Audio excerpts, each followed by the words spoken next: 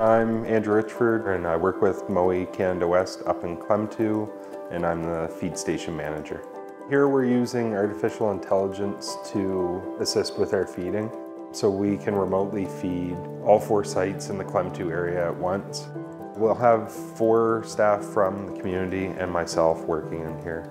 So we'll have 2 on each shift. And the artificial intelligence program we have will allow us to track pellets, fish activity, and behavior. Those are our biggest indicators, and this program will relay that information back to us. That data will allow us to better ensure that the feed finds a mouth and there's no pellet wastage. So it helps us ensure that the environment isn't put in jeopardy by wasted feed.